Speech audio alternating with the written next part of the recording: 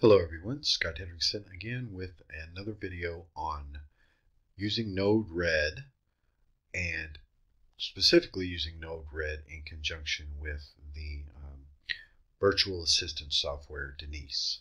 Alright, so this is going to be a simpler video just because we need to build some foundations, and I myself am working out a lot of this.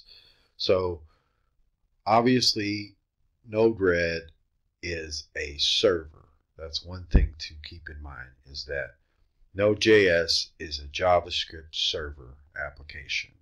And that's really to our advantage because, a server does what it says. It provides services. It always runs in the background. As soon as you deploy a Node-RED instance, then you've started a server application on your computer, and this just happens to be the front end configuration interface. So we now have a server running on our local host on port 1880, and you can reconfigure that, but that's the default port. So that's a very basic concept to keep in mind, is that you're running a server, not a piece of software in the traditional sense. So it's meant to accept requests and perform actions and send back data. All right, so we need to just look at how to address this, and we'll get specifically in another video on how to do it with Denise. But right now I just want to show you simple routing mechanisms. All right, so here we have an HTTP object. Okay, in the first video I looked at HTTP response. Now we're using an input object. So we're using this HTTP in object here.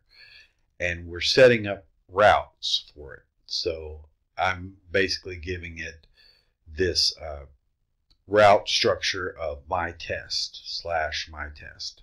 So any time that I hit that localhost port 1880 / my test, then I'm hitting into the server application, and then we can configure and route from there.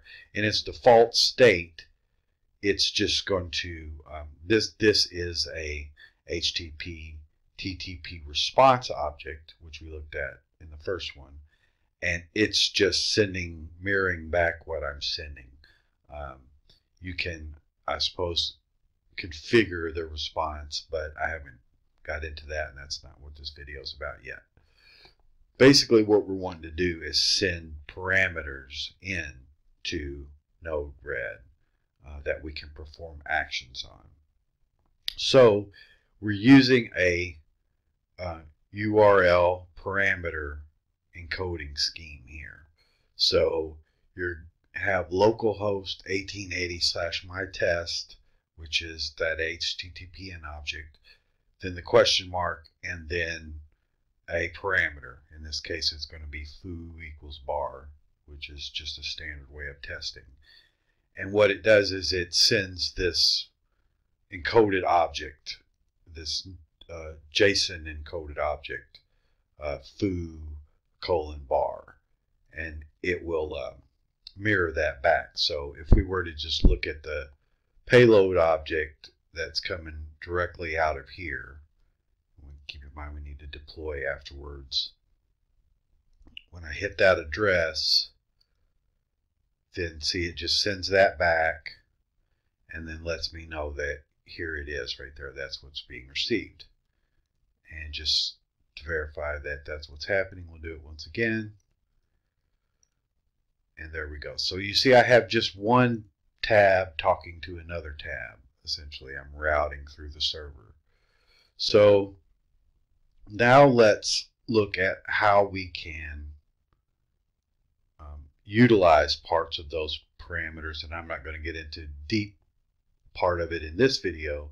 I'm just going to show you the simple way to get started. So here we have the ability, we entered it in this JSON node here so that we're encoding what's coming in as JSON format. It appears that it's in JSON format from this structure, but apparently it's not, because see, I have this switch object here, and I was trying to make it equals or contains, even doing a regex, and it wasn't recognizing any of that foo and bar in any format, without colon, without quotation marks, without braces, just nothing at all, until I put in this JSON object, and then it started recognizing it and I could work on it. So that's just an important note to make.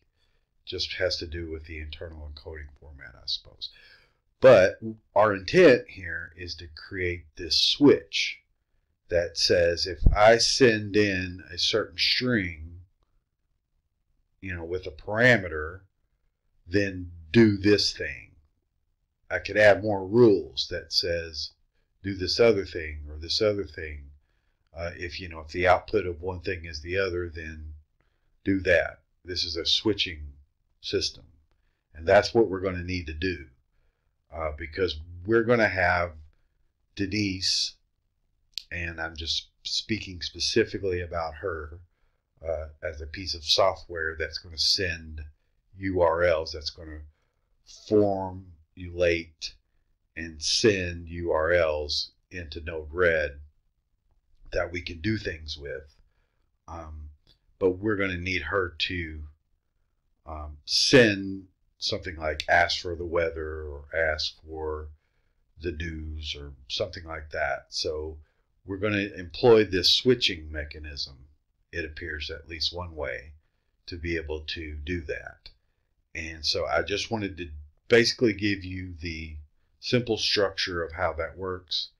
On just a quick note on Node-RED, a cool thing about it is that any setup that you make here is exportable as a simple JSON string.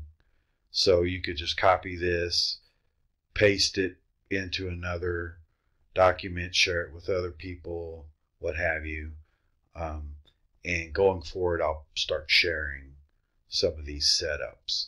But anyway, this is just a foundational video to get the ideas across before we start into more complex things.